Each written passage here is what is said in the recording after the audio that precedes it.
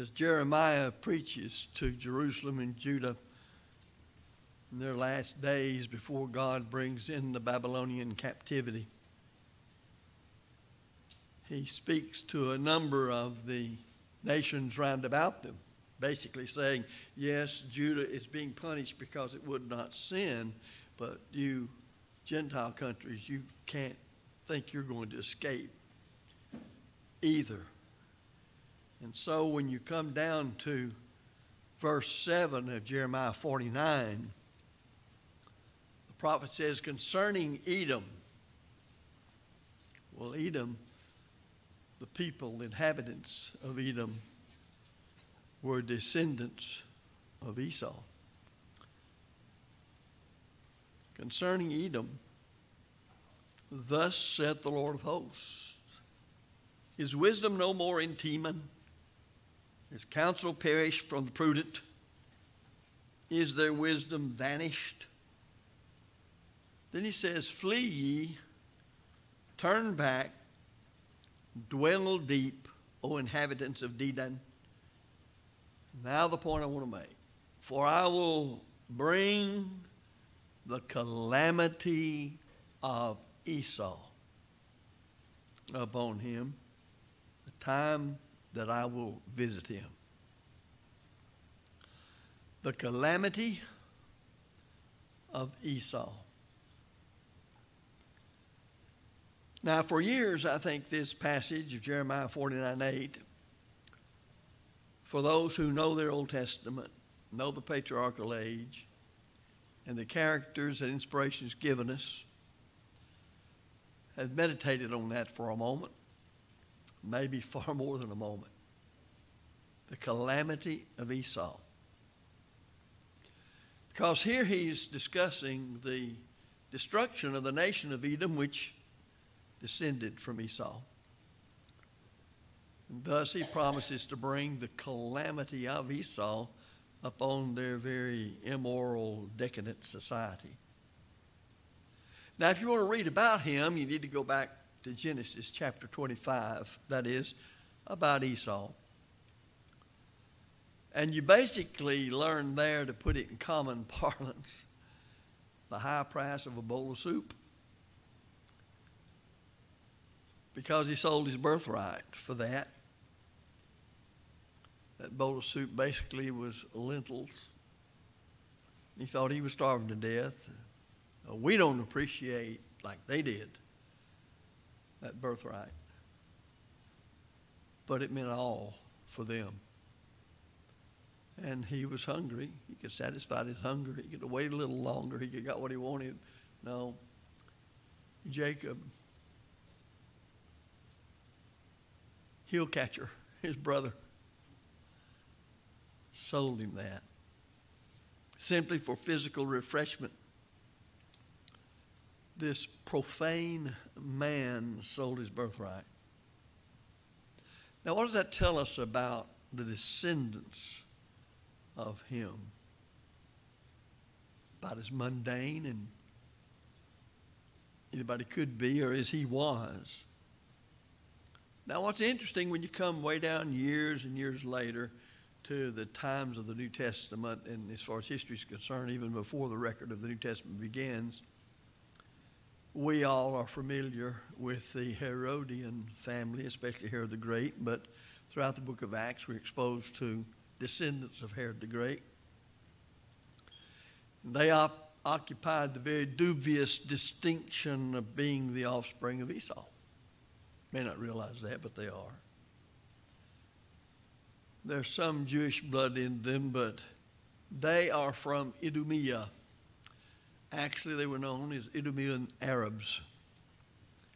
And if you read about these characters, you see they were just about as shallow and carnal as their ancient kinsmen had been.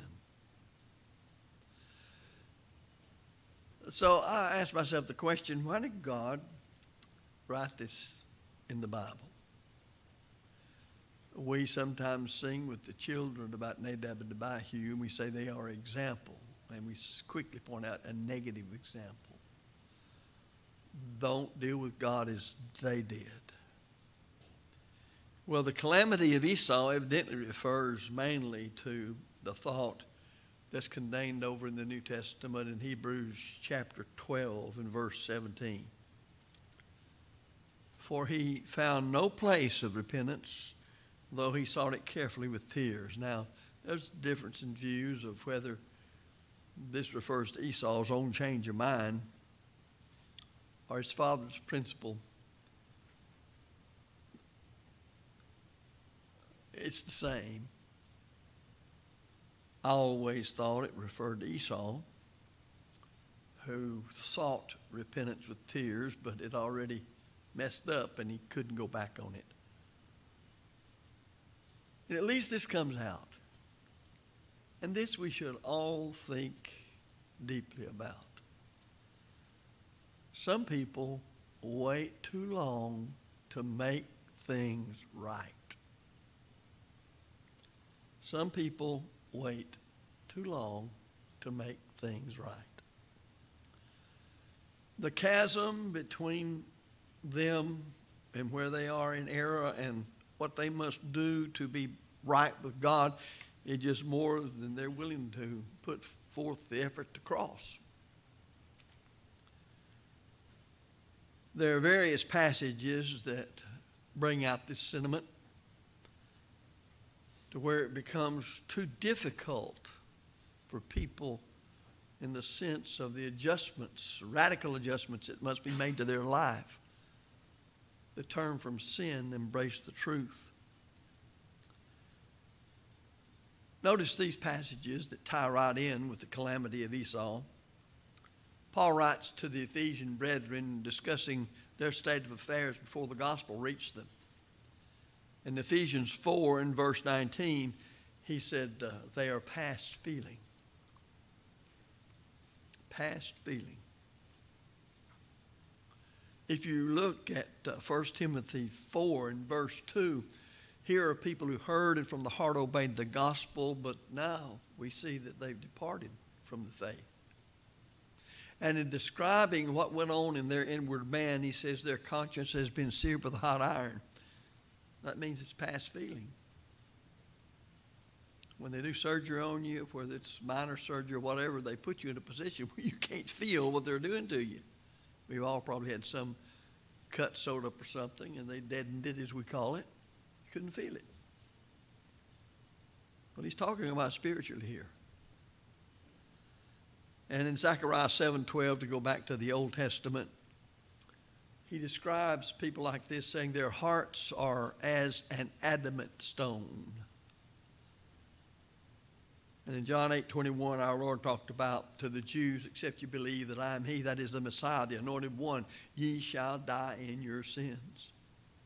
Which means they had the power to receive the evidence that proved Christ is the Son of God, but they were not using it.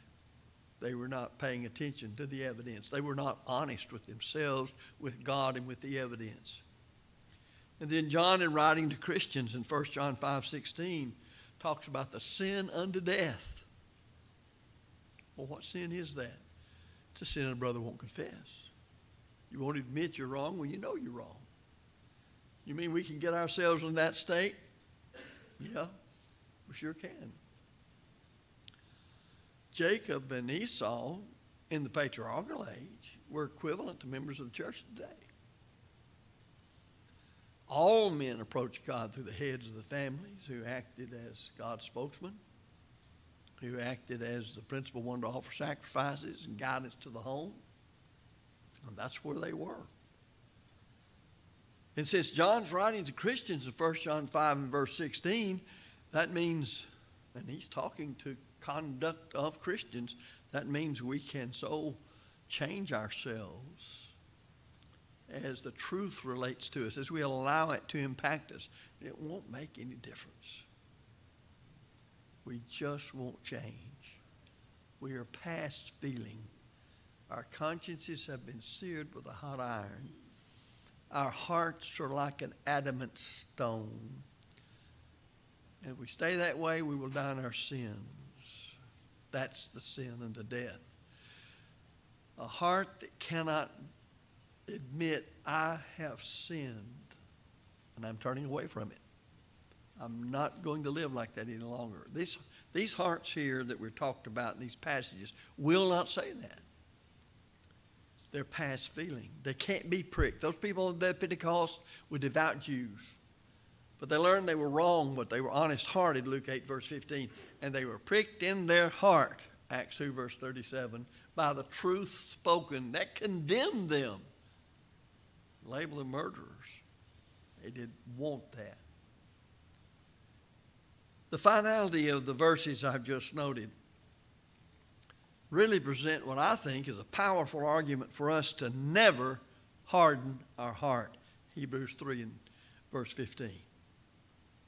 When we do that, we're really shutting the door of heaven to ourselves.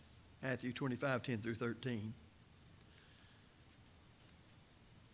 Now, the thing about it is that we all tend to apostatize gradually.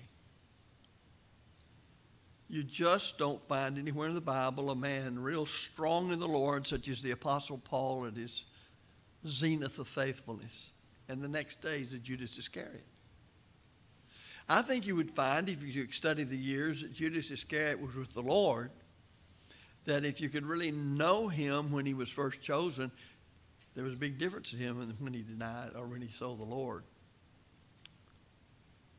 People change. I have the power to change. It would be ridiculous to not have the power to change. Why would we be here this afternoon? Why would we want to study the Bible for ourselves? Why would we want to be in a Bible class?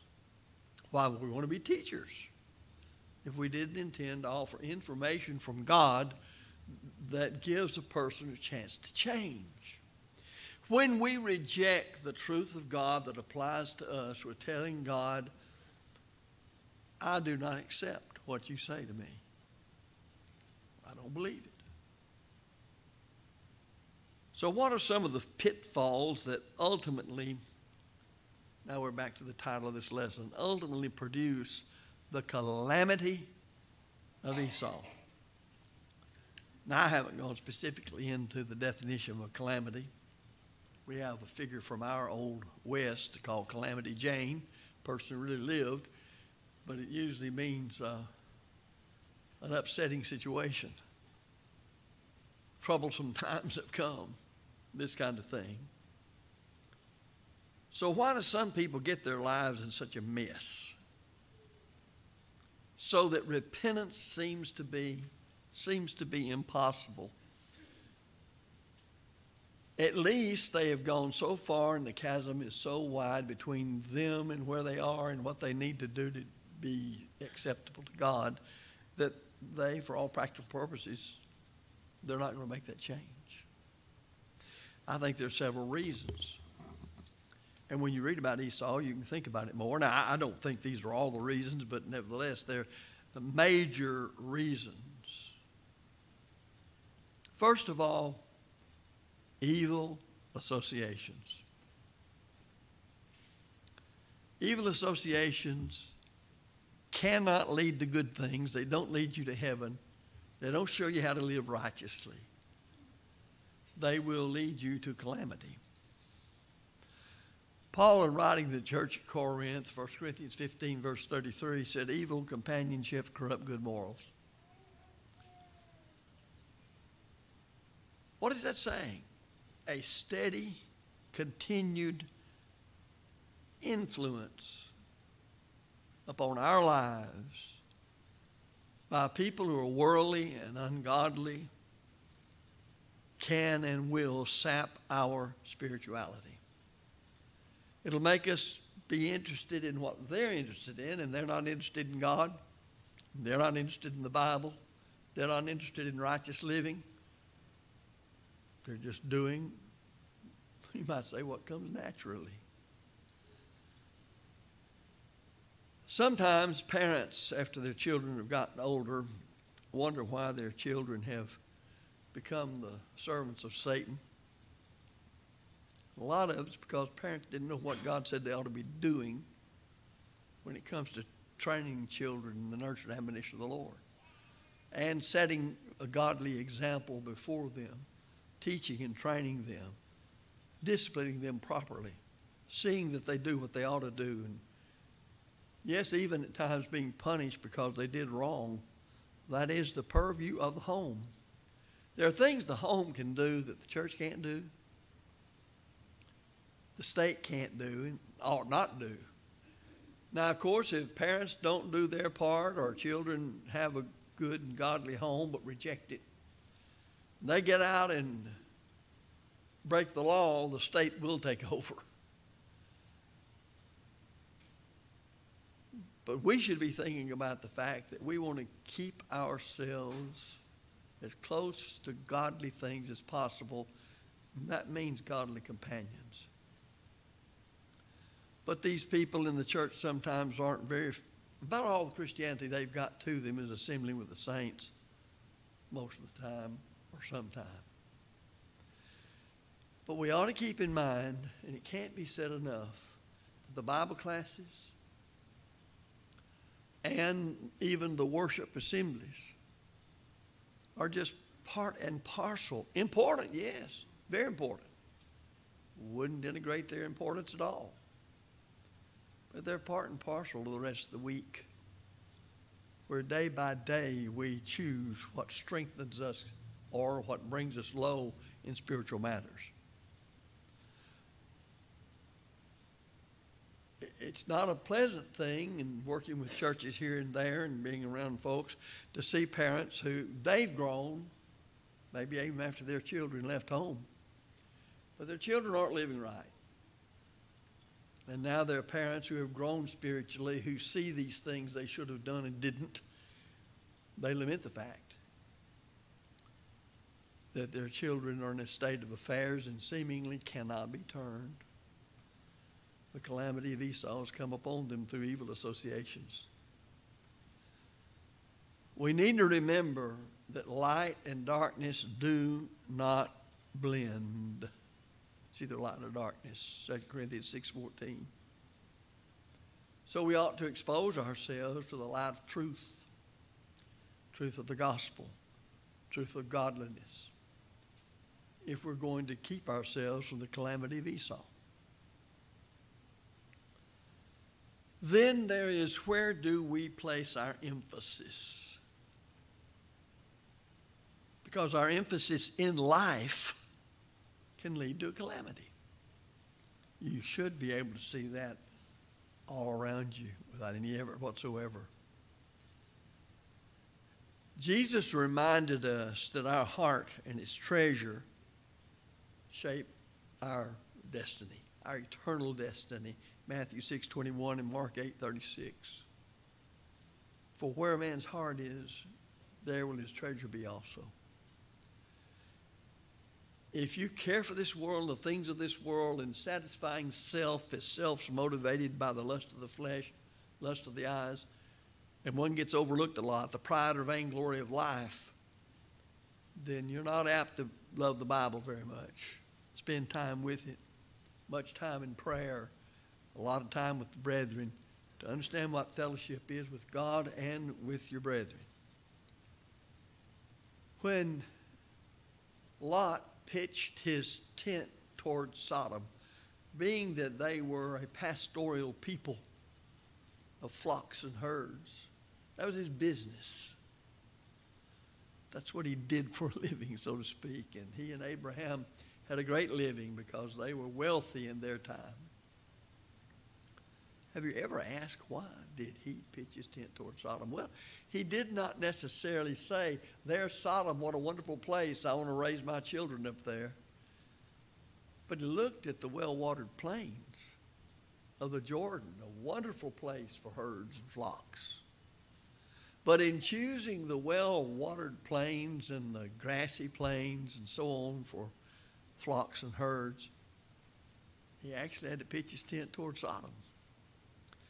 Now, Peter, by inspiration, says he was a righteous man, and the terrible immoral lifestyle of Sodom vexed his righteous life from day to day. But the point is, you'll notice that he lost his wife. And look what a mess he made out of his daughters as far as their upbringing. Yes, he was saved from that mess. But look at what fell by the wayside. And you can't help but say, did the calamity of Esau come upon him? In this case, the calamity of Sodom, of Lot, because he chose a lifestyle. He chose a job, the way we'd say it nowadays, that placed him in a very bad situation. That's a monumental decision, what you're going to do with your life and how you earn your living. And Matthew 6:33 has to be applied there like it does anything else that you decide to do. But seek ye first the kingdom of God and his righteousness, and all these things shall be added unto you.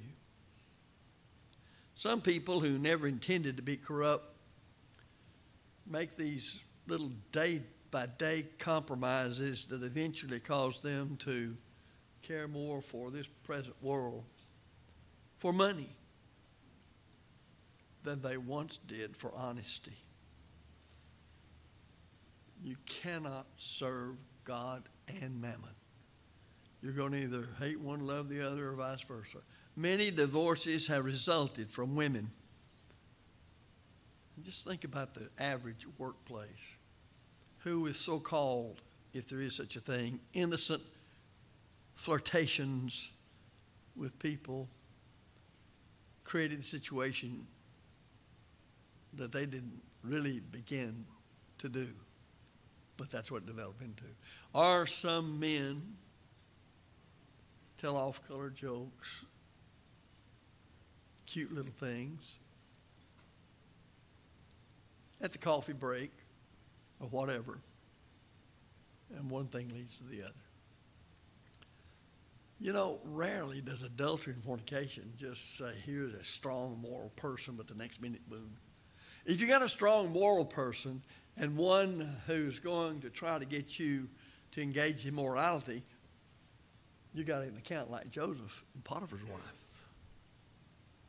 Because that strong moral young man, when she made her move on him, ran from her. In his mind, he was saying, how can I do this great sin before God? That's what you want. But that doesn't just happen by wishing it.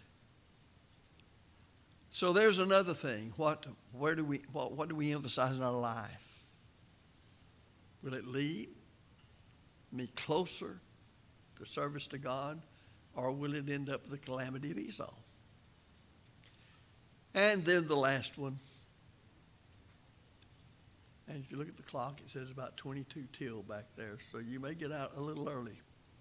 It's all according to how, not inspired by the Holy Spirit, but how inspired I get by something I say that leads me off on a tangent. The last point is, quit laughing, Mark, I don't even know your name, Brett. Not being where we ought to be brings calamity. Also, calling people by the wrong name brings calamity. Now, let me emphasize it. Not being where we ought to be brings calamity. The calamity of Esau. These many times are the sins of omission. I know I ought to do it, but I'm not doing it. James in James 4:17 says, him that knoweth the good and doeth it not, it is sin. We would do well to check our lives on the things we know God obligates us to do, but we're not doing them. Think about King David. Now, if you read that whole account of his, and properly I say it, affair with Bathsheba, you'll notice it'll tell you that at the time of the year when kings were out with their armies doing battle. That sets the scene. David was not where he ought to have been. And the next thing he sees is up on top of the house. Well, understand their houses were their verandas, their porches. They spent lots of time up there. It was cool. That's where Peter was. He received his vision in Acts 10. So they weren't made just like the top of our houses. But that's where he was when he looked over and saw Bathsheba taking a bath. Well, you can get on Bathsheba's case if you want to, but David initiated the whole thing. 1 Samuel chapter 11, verse 1. May have seemed innocent at first, but no, everything's set in motion by his will. And when we forsake the assembling of ourselves together, Christians, as the manner of some is, we're not where we ought to be. And we can be walking around on top of the house, and somebody in some form or fashion we may see taking a bath. So when we don't assemble with the saints, we not only miss worship and exhortation that comes from that worship, that strengthens us as we all worship God together, as we hear messages from God's Word, as we're taught even by the songs, we hear the prayers and participate in them. We're just simply taking down one of the things that is meant to fortify us. We're leaving ourselves, in other words, wide open to opportunities for the devil to get our mind on him. Now, the devil's going to take advantage of all of that. I still wish we really appreciated what it meant that the devil is a roaring lion, goeth about seeking whom he may devour. I wish we'd realize that means every split second of every minute of every hour of every day. That's what he does. That's his business, and he's good at it. So after several occasions like this, missing services now and then, it gets to be more so, our conscience is not as tender as it once was. There's another thing that ties into the same thing. Those who assemble all the time, they never miss a service. But what have you trained your mind to do in each act of worship? When we're singing, are you really thinking about the words of those songs? Because remember, when you read Ephesians 5:19, Colossians 3:16, it says that we're teaching and admonishing one another in psalms and hymns and spiritual songs, singing and making melody in our heart to the Lord. Is that what we're doing? Or has it become just sort of what we do and our heart's really not in it? The prayer, are we thinking about other things as the leader leads? Are we praying our own prayers as we're led in prayer? Did we plan before we came to service, according to how we've been prospered, what we were going to give and gladly give it, not grudgingly? We're looking for opportunities to grow in that area. The Lord's Supper, where's our mind? On the front of this table it says, this do in remembrance of me. Remember. Can't remember what you never knew. Well, I think everybody knows it's a Christian what Christ did. Do we remember him? Have we worked out things in our mind to help us concentrate on what the bread means, on what the fruit of the vine means, that we can meditate on it and thereby show forth his death till he come again? So see, we can do the same thing even though we're here all the time. We're here in body, not so much in spirit. Paul said concerning corrective discipline in the church at Corinth that when you deal with this one who had his father's wife like you ought to, like the Bible says, and he told them what to do, he says, you know that my spirit is with you. What did that mean? Did Paul's spirit left his body and went over to Corinth and was there? No. It meant that you have apostolic backing, if you please. I'm for it. It's right. It ought to be done. It's for the good of the church. It's for the good of the person that's sinned. So it comes down to where you can be absent from the assembly, but your body's still there. If you don't mentally participate in every act of worship. And the same thing's true of the sermon. You have to, Christianity is a taught thing and it's a trained thing. You have to train yourself to listen. You have to train yourself to participate, to worship God in spirit and in truth.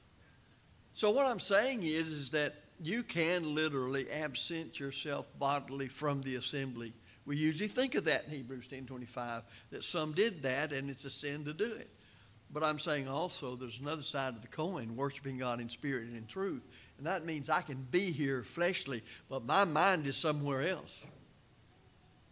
It's not on what's going on in the worship. And I might as well not be here. Now, the point about all this is that Satan has an easier time reaching us. And, of course, his ultimate goal is to ruin us by getting us into sin we won't repent of. And that's the point of this lesson. The calamity of Esau has reached us. If all that happens, it's overwhelmed us. It's brought us into bondage through sin. And we go on and on and on. I forgot what somebody said was the percentage of people who will obey the gospel if they get past 20 years old. But the percentage is real high. It grows way up for those who will not obey the gospel when they're young. Remember now thy Creator in the days of thy youth, while the evil days come not, nor the days draw nigh, when thou shalt say, I have no pleasure in them. Why would that happen as a person gets older? They condition themselves. It's that simple. They condition themselves. You know, it's amazing. I go over here to the gym, try to 6 days a week, because the doctor says it's good for me. I guess it is. And the Bible said bodily exercise profiteth little. I see people over there, they're there too, and they stay a long time, and they put themselves through all sorts of gyrations and lifting weights and whatever they do, trying to get big old muscles. And I wonder sometimes if I could see their spirit right out beside their body, what would it look like? I don't know that I'd want to see it. I don't know that I'd want to see it. But it shows where our emphasis is.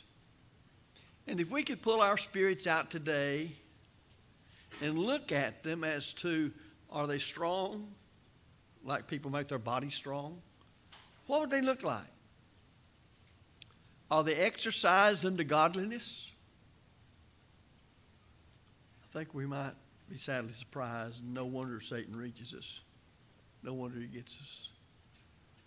There's nothing we have to withstand. And we forget what was said in Ephesians 6 about putting on the whole armor of God. That's my job, to know the armor and put it on and then use it rightly.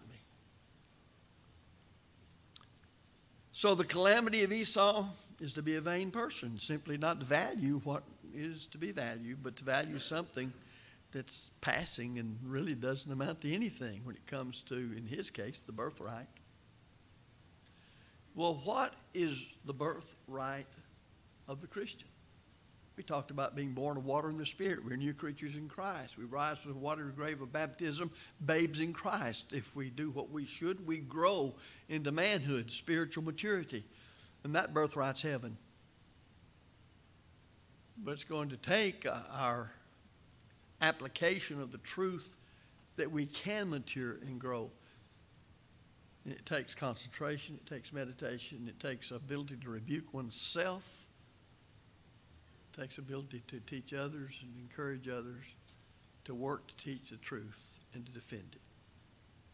So the question is there calamity out there awaiting us like the calamity of Esau and for the reason that he failed?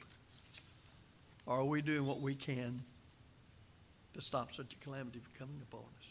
Ultimately and finally, the terrible eternal calamity is to hear, depart from me, ye that work iniquity. How that would ring down through the years and the ears of the lost. And never, never will cease. If you're subject to the Lord's invitation, I don't think there's anybody here who's not a Christian that doesn't know what to do to become one. It's just a matter of whether you will or you won't. And in this invitation song, and as I offer this one to give you an opportunity at this point to obey the gospel, you're going to say, yes, I will, or no, God, I'm not going to do it. Yeah, I know Christ died for me. I know, God, you love me. I know you made provision. but I'm not going to do it. I'm going to stay right here. Well, you're preparing for that calamity. You're hardening your heart a little more. And it can reach that stage there to where Jesus himself stood here right now preaching. Find no fault with his preaching. You'd reject him. Many did. If you're subject to the Lord's invitation, we invite you to come while we stand and while we sing.